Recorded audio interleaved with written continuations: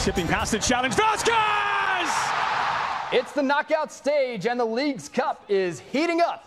Nashville in town at the Fortress, and the Bailey ready to battle tonight. Is a double date with Lionel Messi in the cards for later this month. It's trophy hunting season, and the orange and blue has their eyes on championships. Cincinnati, here we go. Good evening, everyone. He is Tom Galerder, the Emmy-winning Tommy G. Congrats, Thank you. Appreciate that. Yeah, Fun night. Congratulations to WCPO. We are very proud of the award that we won. The best of the best right here at Channel 9. Overall excellence. Everybody around here is very, very proud of that. Of great course, night for everybody. You and your squad had a great night as well. Appreciate it. I'm your host, Caleb No. This is the pregame edition of FC Cincinnati Weekly as the team gets set to kick off against Nashville. Tommy, that is just minutes away. I know. It's going to be a fun one, right? Third time this year these two are going head-to-head. It was a big battle 20 days ago. League's Cup rolls on tonight. And FC Cincinnati have never defeated the same team 3 times in the same season. They have the opportunity to do that tonight, move on to the round of 16. They know they're at home if they win that. If they win that, they know they're at home. They're going to be at home for a while. That's a good thing. But first things first, you got to get through Nashville once again. A chance to beat a team 3 times. We're talking about a very good team. One of the best teams in the conference. We'll talk about that a little later on in the show. First of all, group play wrapped up earlier in the week. FC Cincy did not play, having secured the top spot in their group already. But the other 2 teams did. Sporting KC took on Chivas Guadalajara in Kansas City. Tommy, 90 minutes of soccer, 1 goal. It's all KC needed. Happened about a half hour into the match. Yeah, listen, and both teams had players suspended from their matches against FC Cincinnati. So both a little bit shorthanded for this one, but Sporting Kansas City, a bit of that home field advantage. And I think people kind of figured that Chivas would go into Kansas City and easily get a win. And that Chivas would be the number 2 team out of the group, because we knew after the FC Cincinnati Chivas 2-day affair that they couldn't win the group, but they didn't win at all. They're back home right now. And look, a big disadvantage to the Liga MX teams not being at home at all during this tournament, but I give Sporting Kansas City credit and a beautiful goal to get the winner. Yeah, just couldn't find a goal. Chivas Guadalajara just couldn't find the net. Sporting KC walks out. Sporting KC is a team that's playing well. Yeah, they found their form. Yeah, absolutely. Look, they were on hard times to start the year and were a bit of a mess. But we talked about that on the game coming in to the one against FC Cincinnati, that they finally found their form a bit, that they have looked better. And they showed it, because now they're alive in League's Cup. All right, so look at how things shook out in FC Cincinnati's group. The Central 3 group, less than dramatic for FC Cincinnati. 2 dramatic matches, mind you, but a relaxing ride into the knockout stage as the good guys take the group. Yeah, I like that, right? Not too much drama, not having to watch that match was nice. It was a little bit late on Monday night. You know, we're going to have a late night tonight. I needed to get my beauty sleep. It just didn't earlier matter. in the week. No, it didn't. It didn't matter at all for FC Cincinnati. There were scenarios where it would have, and where FC Cincinnati would have been watching that match, like hoping for a specific result. But that's just not how it played out. If you're an FC Cincinnati fan, you may or may not have even watched that game. Yeah, right. You took care of business. You were more concerned about the match going on in Colorado between the Rapids and Toluca to find out who they're going to play. It was almost certain that it was going to be Nashville tonight, but you had to wait till that one played out. I believe, much like all the League's Cup games, there was a weather delay that pushed back the start of that one. Yeah, real quick. We've seen that a lot. All right, so the knockout round started Wednesday night. We saw Lionel Messi play a full match for the first time with Inter Miami since making his debut after, long weather delay. Weather delay, right? Yep, another match. We got things underway. It's a Florida derby. Orlando taking on Miami, and it didn't take long for the GOAT to find the goal. 7 minutes in, Tommy, he slips right into a pocket in front of the goal. You just can't leave. No, come on. Guy. Somebody get on number 10. Yeah. Like, I guarantee he was in the scouting report. Don't leave him open inside of the 18. One would imagine. What do they call Pedro Galese, the octopus, right? He could have all 8 arms, and he still was not saving this shot from point-blank range. It wasn't even that far off of his left arm. There are no defenders in that shot. Look at that. And that's the issue, and I think left a lot of people scratching their head.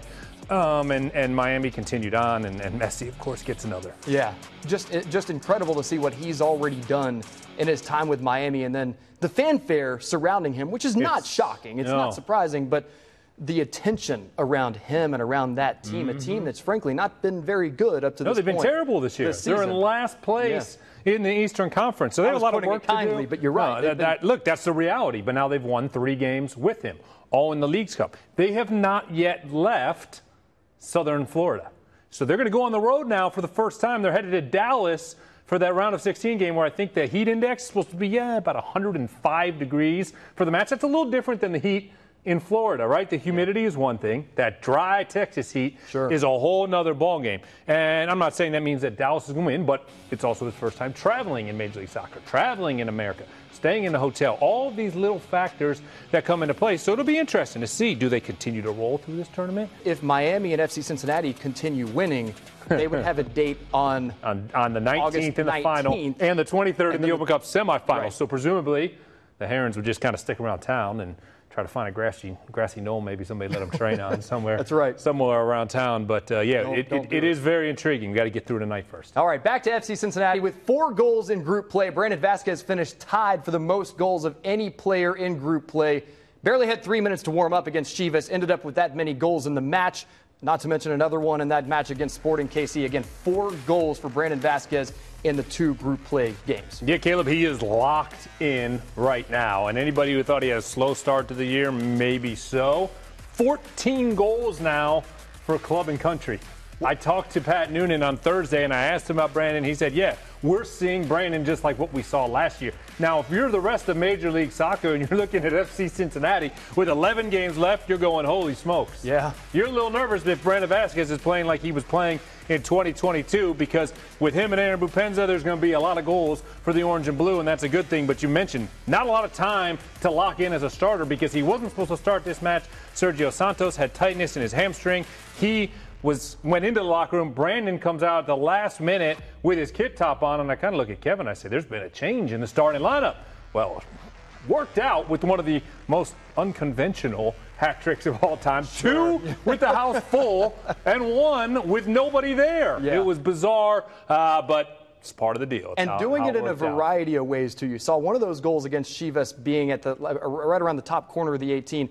2 of the goals you saw there in that video were something that people are starting to talk about some with Brandon Vasquez now, where he makes the run right toward the goal, he just stops. Yeah. And the defenders keep going. He gets the cross and he puts it right in. Yeah, and it's another trick in his bag, right, of ways that he's going to try to score on these goalkeepers. And hopefully we'll see him get his 5th in Leagues Cup play tonight. All right. It's on to the knockout stage, which begins again right after this show. Nashville is waiting for FC Cincinnati. Let's take a look at your match preview brought to you by Tri-State GMC Buick. And again, Tommy, Nashville in town. Nashville's been a very good team this season. Played a close game with FC Cincinnati down in Nashville earlier this season. And then just a couple weeks ago, back up here at TQL Stadium, FC Cincinnati got that huge 3-1 win. July was a weird month for them because they were playing so well. They were hot on the trail of FC Cincinnati. They're not that far back now as far as the points in the table are concerned, but they won one and they lost one. They rotated their goalies between the 2 games and lost to a good Toluca team that carries on from their group. So it's hard to know what to make of Nashville. Remember the game we're seeing the highlights from right now?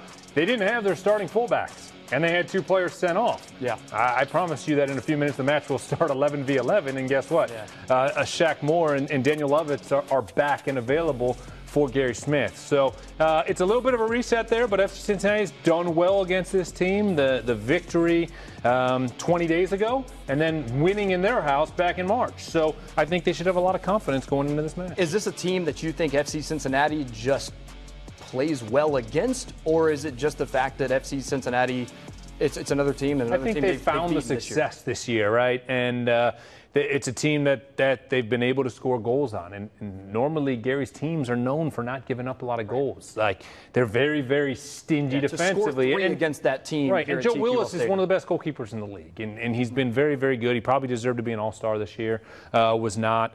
But it's a team, FC Cincinnati. Hopefully they have their number.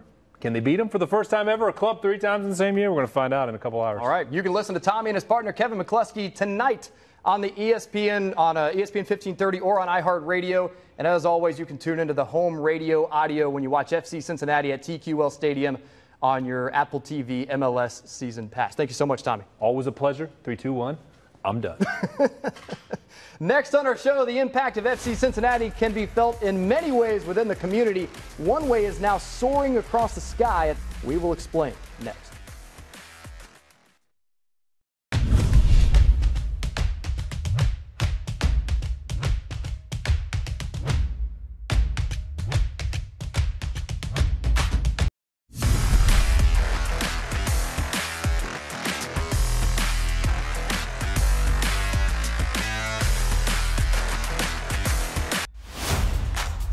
Hey, welcome back, everyone, to FC Cincinnati Weekly. Just minutes away from kickoff against Nashville in the knockout stage of the League's Cup. Look, the team is soaring high so far this season, leading the Supporters' Shield standings, awaiting their semifinal match in the U.S. Open Cup, and now again in the knockout stage of the League's Cup. The only thing soaring higher is a bird, representative of so much in this country, and now here in Cincinnati, sharing a name with one of FC Cincinnati's key players. So we had the idea to just ask people if they would consider sponsoring the Eagle Cam, and gave them an opportunity to submit a name if they also wanted to sponsor it. And we had a donor, and he said that he had a connection with FC Cincinnati, and he had been following Obi's story kind of since FC picked him up, and was really just impressed with him as a player and knew a lot about him as an individual. And he said, you really should consider naming an eagle after this guy. He sent me a news story from MLS.com. Our donor had talked about how he just played with such passion and such drive, such tenacity, and those three words automatically, I said, those are pretty important qualities to have if you're going to be an Eagle. I think it's so cool. You know, at first it was like I didn't really believe it, but like today it looks so real to me, and I feel much more beautiful, more than I ever expected. Seeing it like actually with my eyes, and then having the feeling feels really cool, and I'm excited. So they typically will be incubated, and they stay in their eggs for like 35 days, so a little bit more than a month. And then compared to how long they stay in the nest, that's not a very long time to just come from a tiny little egg. And as soon as he locked onto the nest that didn't have Obi in it, I could tell he was excited by what was happening. And then once we saw Obi and Bonnie in that tree across from where the nest was, I felt it come off of him. He's like, oh, that's my eagle. And it was so exciting. It was really cool to teach him about this bird, this raptor that he hadn't really been very familiar with, and getting to kind of build that connection between him and his namesake eagle. It was really special, and I'm glad that we had the opportunity to do it. Really skinny branch that comes right out to the right of that nest. It means a lot, because knowing fully well that it's not just for me now. It has to do more now with my family, Nigeria as a whole. People are hearing about it. They're asking me, Nigerians, they're asking me the stories. I have to tell the ones I know. So it's pretty cool for me and for my family back in Nigeria. Hey, FC Cincinnati fans, TQL Stadium is the place to be, and you can catch all the action next season, 2024, with season tickets. Place your deposit now for 2024 season tickets and secure your place in the Fortress. You'll get tickets to all MLS games and have priority access to other competitions as well, like the U.S. Open Cup and other events at TQL Stadium. Save your spot for all the action. Get your deposit in now for 2024 season tickets at fccincinnati.com. We'll be right back on FC Cincinnati Weekly.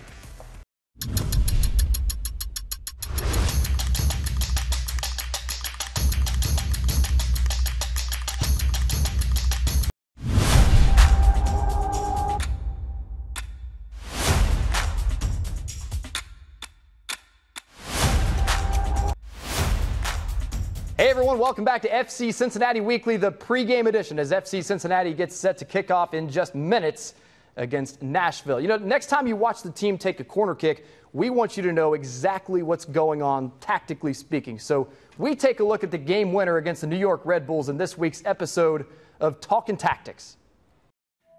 My name is Kenny Arena. Today we will be reviewing our winning goal against the New York Red Bulls, and this is Talking Tactics presented by MedPace. The winning goal is our corner kick. Lucho Acosta is taking it, you'll see here we have 5 players in the box, and Obi, who eventually scores a winning goal, starts outside the box. Okay, this is not by design, Obi being outside the box, then going in. You know, a lot of this play that you will see is just a bunch of guys trying to make a play to win the game. The organizational part, the tactic part is just getting numbers in the box, and then whoever is picking up a ball outside the box trying to throw the cross in. So we'll take a look at what happens. Lucho puts in an in-swinger. For those that don't understand what that means, Lucho is right-footed. So when he takes this, he is curling the ball in with the inside of his right foot, which typically puts pressure on the other team's goalkeeper. Yerson Mosquera goes up for the header, forcing their goalkeeper to punch it. And Nick Haglund does a great job picking up the second ball.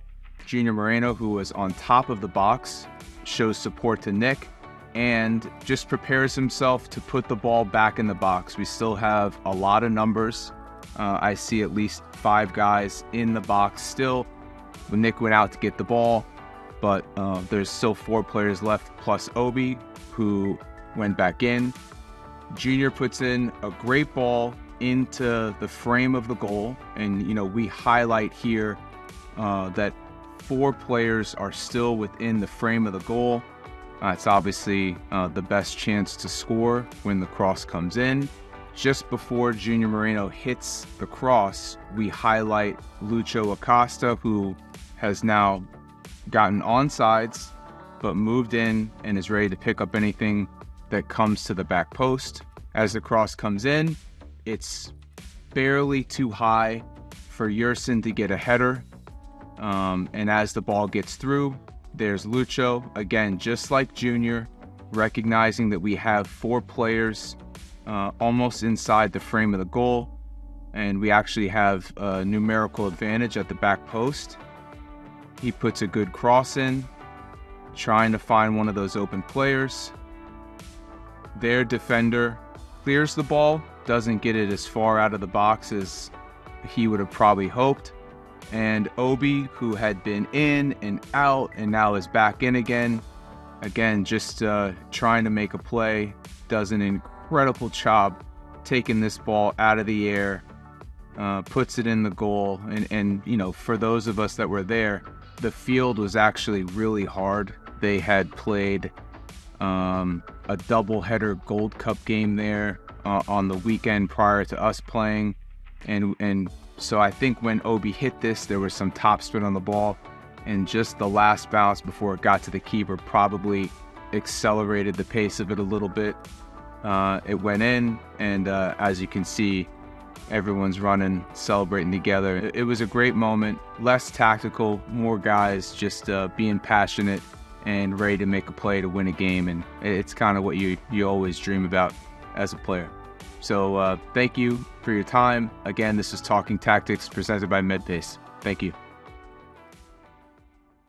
Well, Major League Soccer's 2 Ohio clubs, of course, FC Cincinnati and the Columbus Crew, are holding the first Hell is Real blood drive competition. The drive started on Tuesday, August 1st and runs through Friday, August 25th to see which club's supporters can donate more blood to help those in need. All FC Cincinnati fans and blood donors interested in participating in the Hell is Real blood drive can visit any of Hawksworth's 7 neighborhood donor centers from now, again, until August 25th. All donors will receive a complimentary Hell is Real blood drive t-shirt in FC Cincinnati colors. The winning team of the Hell is Real blood drive competition will receive a trophy co-designed by supporters groups from both clubs. The winning team will be announced following the blood drive. The next Hell is Real derby is Sunday, August 20th. That's in Columbus. FC Cincinnati is looking for their first season sweep of the Crew. FC Cincinnati fans, take your passion for the team to the next level with the official FC Cincinnati mobile app. Get instant access to match schedules, purchase tickets, stay updated with the latest news, and enjoy exclusive content right at your fingertips. Don't miss a beat. Download the FC Cincinnati mobile app today. The ultimate fan experience now right at your fingertips. We'll be right back on FC Cincinnati Weekly. Welcome back, everyone, on FC Cincinnati Weekly. Kickoff is just minutes away between FC Cincinnati and Nashville in the League's Cup knockout stage.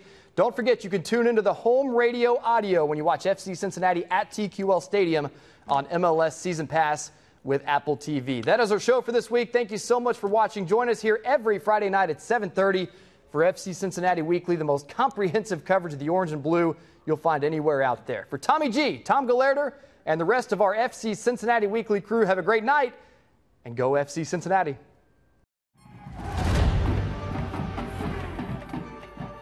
There's going to be times when we have to weather the storm. The game's going to get chaotic. We can play direct, we can go for second balls, but we have to do it together. I trust each and every one of you in here to get this job done tonight. Striving at the Chivas defense. That's a wonderful tackle from the debutant Guti. One back by Bupensa. Vasquez shipping past the challenge. Vasquez! How's that for a start? 90 seconds in. Time for Acosta, who's laying it off. Barreal back across the grade. It's a second for Brandon Vasquez.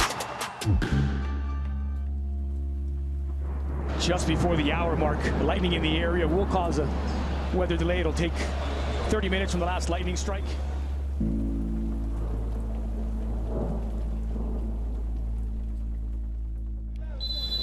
Quieter than it was when we left off, but back underway. And right away from a throw-in, Chivas have pulled one back. A mind-blowing start to this afternoon's proceedings. As Vasquez continues his run, Kubo on his left, finds Barreal in the box. Vasquez continues! He's got the hat trick! A long and entertaining Leagues Cup debut for Chivas, but it's Cincinnati who punched their ticket to the round of 32.